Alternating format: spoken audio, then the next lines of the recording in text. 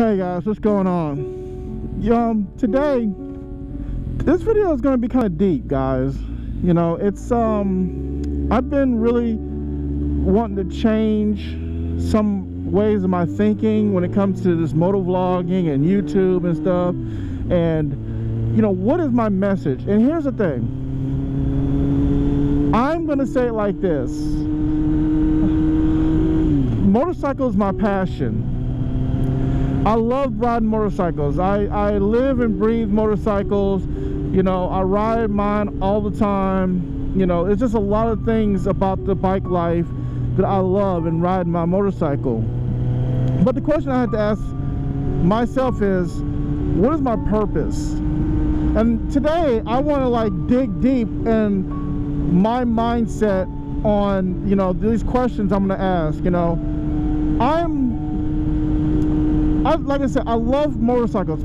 This is my passion, but what is my purpose? And the thing is, what my purpose is on this channel is to show that, you know, you can have fun on a motorcycle, you can enjoy riding, you can, you know, be free, but be safe at the same time, and you don't have to do crazy things to be able to, you know, to have fun with this, you know, passion. And I see a lot of people make videos about, you know, crashes, and, you know, Dan the Fireman, I love his channel. You know, he actually takes these videos that people, you know, when they crash, and he literally dissects the video second by second by second by second, and literally points out every little thing they do or they did that caused them to get into accidents. And it's really helpful and really insightful. But what I want to do is I want to take his ideas and go a step further. I really want to get deep and really analyze what people are thinking. Why are they actually doing it? You know, what makes them tick when it comes to riding motorcycles? And that's where I want to really get down into. Like, I want to be a motivational motor vlogger. That's what I want to actually be. I feel like my calling is to motivate people to ride safe and to have fun in this motorcycle life. I want everybody to ride to the ripe old age and die of natural causes versus going to countless and countless of funerals because of some people's riding. And the thing is, it's everybody wants to, like, say equipment and your, you know, your jacket and things like that. And I'm not going to be a hypocrite. No, I don't wear gear all the time. I do have gear, but I don't, like right now I'm in shorts, t-shirt. I just got off work. I'm literally going home from work, and I'm just taking the back road because, you know, I'm just taking a nice easy ride home, because I really want to make this video to kind of like be serious, you know. And yeah, being serious, and I'm wearing a clown head cover, right? That's oxymoron. But anyway, so, you know, my purpose is like something that needs to be like looked at. My purpose in this bike life and my YouTube channel is to share my knowledge and also help inspire people to ride safe, because with all the gear that you have, I can have a full set of leathers, it will save my skin, this, that, and the other. But the number one thing that saves anybody's life in this bike life is your head and what you're thinking. But I want to kind of like break it down to be like, what are people thinking?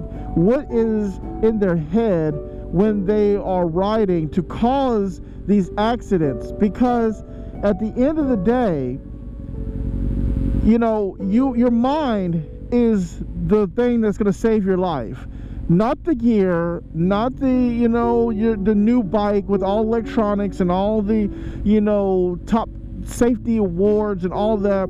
All of that is helpful, but your mind is the number one thing that's going to save your life the most.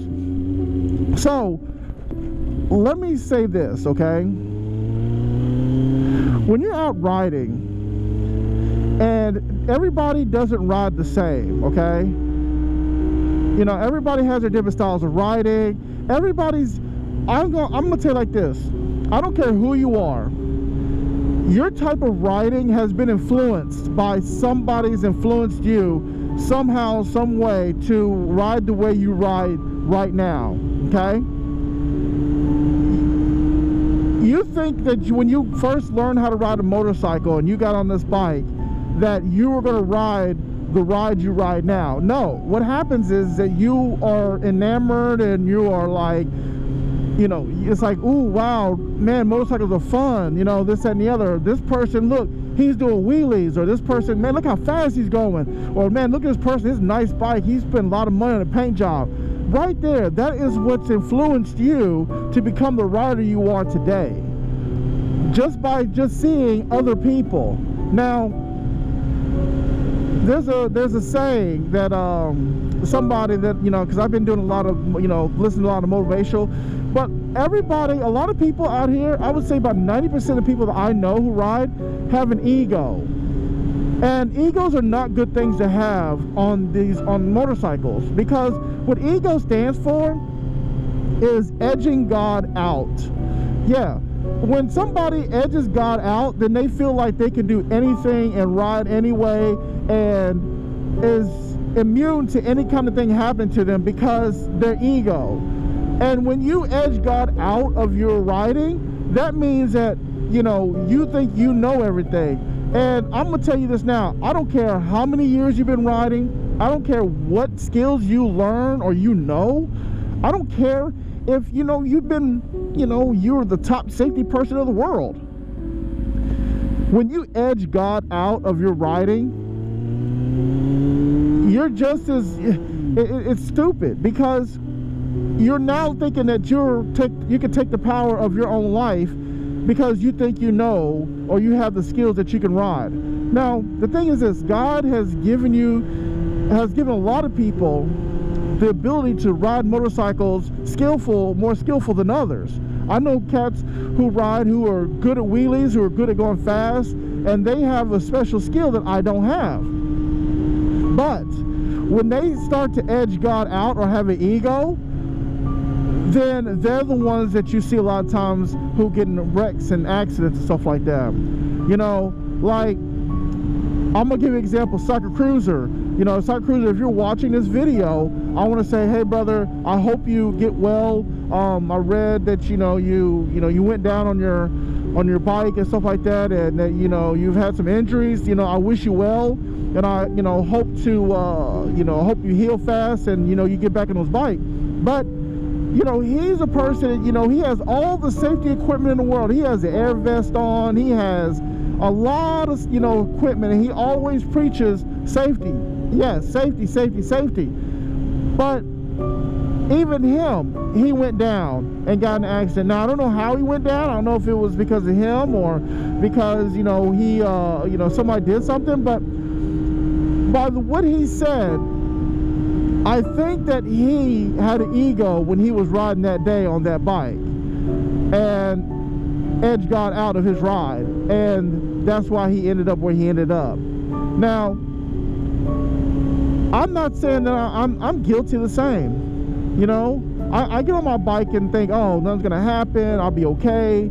You know, I have to stop thinking that way. You know what I'm saying? I have to stop thinking that way, because I start getting overconfident and my ego starts to rise up. And when my ego rises up, then that's where I'm gonna have a problem, and that's where, you know, I'm gonna have a mistake.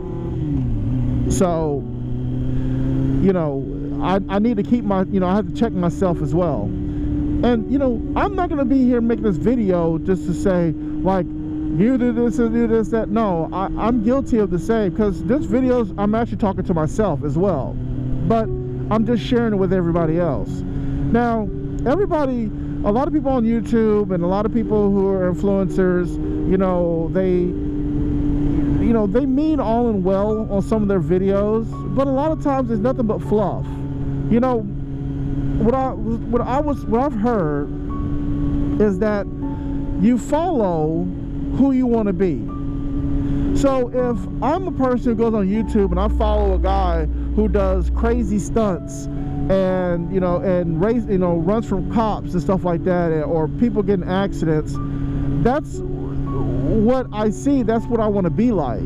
I'm not saying you want to get in an accident, but if some people are so like cool with, you know, watching people get in accidents, I'm not saying they want to get in one, but they're most likely going to be in one. You know, if you watch certain things about certain people, or you watch certain channels, you end up, and if you end up wanting to be like them, you know, it's a good thing, it's a bad thing. If you watch a channel like Max Risk, who, you know, constantly, you know, does crazy stuff like wheelies and, you know, races, you know, different vehicles and stuff. Hell, I don't even think that's Max Risk. I think it's like a bunch of people pretending to be him, you know, because I think he's probably in jail or can't ride a bike again or whatever, and just other people are riding in his name to keep, you know, his popularity going. But, you know, when people watch them and, you know, see what they do, that is an indication that's what you want to do. And I'm not, me personally, I'm not that way, you know.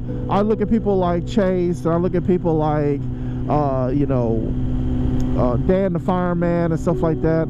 I feel like they are real down-to-earth people, and I feel like when I watch their videos, I come away with something. I come away with a bit of knowledge I didn't know about before, and I think about when I go ride next time, what they say or the video that they made, I pertain to my life and try to make myself a better rider. But when you watch people like Max Risk, you're like, man, I can't wait to get my bike and just start doing crazy stuff.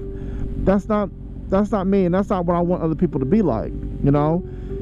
It's not popular. Like, my channel's not popular, you know. My content is not popular, and that's okay without being popular, because if I can save one person, if I can have one person listen to this message and it gets to them, then I did my job. You know, I don't do this for fame, fortune, money. I don't sit there and do plugins and be like, yes, this video is brought to you by this person who made this app that I never play. No, I'm not being that way. I am being genuinely honest with you. My passion is motorcycles. My purpose is to save your life. If I can save somebody's life, I did my job. Just like, for instance, the other day, you know, if you see my Instagram, a guy went down, okay, while I was doing my breast cancer awareness ride. And let me tell you this, guys. I don't even know who it was. I seen him in the ambulance before they took him off. I seen his bike. I made a video about his bike. And the thing is that I didn't know the guy at all. I didn't know him, you know, I just knew his first name was Matt. That's all I knew. He didn't have a Facebook, nothing. But I felt his pain because he's a fellow rider.